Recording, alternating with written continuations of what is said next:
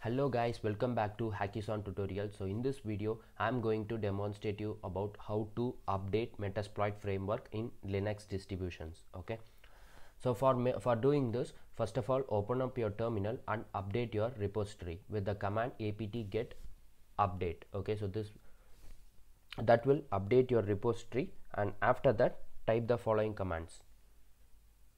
Okay, after updating your repository, type apt install metasploit framework. So this will install the latest metasploit file, that is metasploit file in your Linux system. Okay, so it will take some time, few minutes, so wait till that to complete. So after that, when we start metasploit framework with the msfconsole command, you could see a error in the top right. That will be a warning for you that there is no database file, that there is no database.xml file in your msf folder. So now you need to create a database file to remove that error. Okay, so let's create it.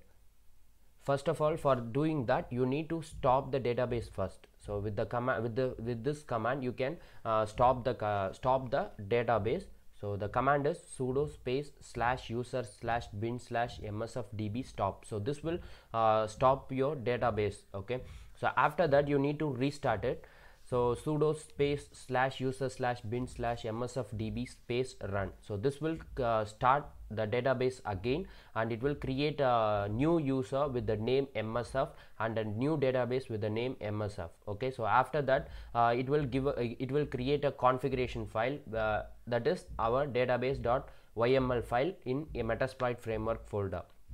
So after that, if you start metasploit that is msfconsole again, you would see that there will be no error on the top. Okay, so that means we have successfully installed the metasploit framework latest version, that is 5 in our Linux system.